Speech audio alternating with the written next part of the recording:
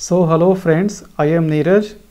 So we are learning Go. So let us try to have some fun with Go. Okay, cool.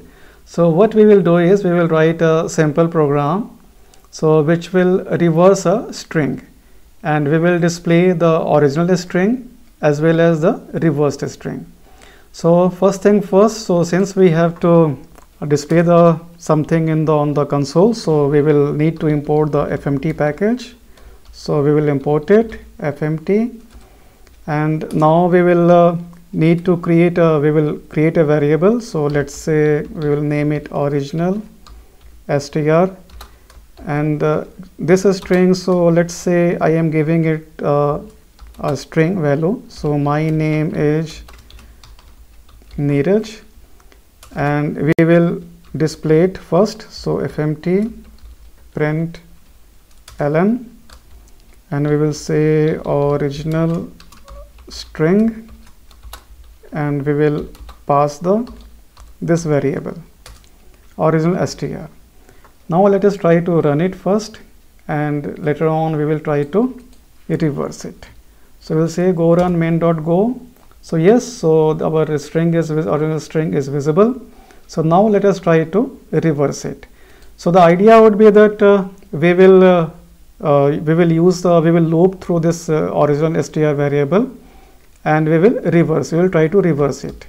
And for looping, so Go provides a for loop, so we will use the for loop. And before doing that, we will create a string placeholder which will store our reverse string. So we will name it rev str, and this is going to be a type of string. So now we will start the loop. So for I equals 0, I is less than, so basically len, we will use the len method. So len is a basically standard library method, so that will return the length of the string or length of an array. For array also we use the same len method. So we will pass it the original str, and we will say increment the I variable. And now since we are already inside our for loop, so what we will do is, so we will assign the rev str with the value of the current character at the ith index. So whatever in the original str, whatever there is on the ith one, so we will pull that out, and we will concatenate that with the existing rev str. So we will save it. So there is something wrong.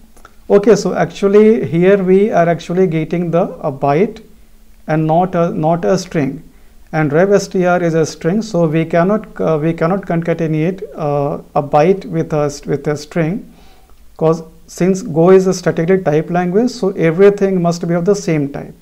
So all we have to do is we have to convert this byte into a string.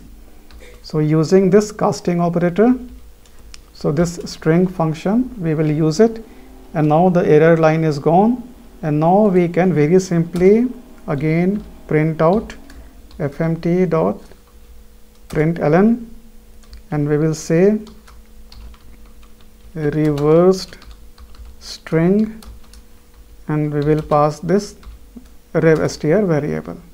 Let's save it, and now if we try to run it, go run main.go. So yes, we are getting the reverse string. So original one was my name is Neeraj, and here I am getting my name is Neeraj in reverse order.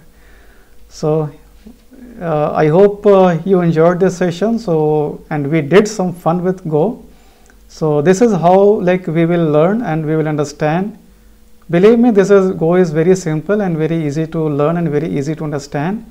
So we will definitely learn it very well, quite well. So stay tuned, and till then, so I will see you in next session. So till then, take care and happy coding.